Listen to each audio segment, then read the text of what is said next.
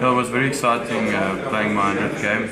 It is an honour, especially in this team, playing with the guys that I've got the opportunity to play with. But losing the game, that's definitely very disappointing, and it spoils the day.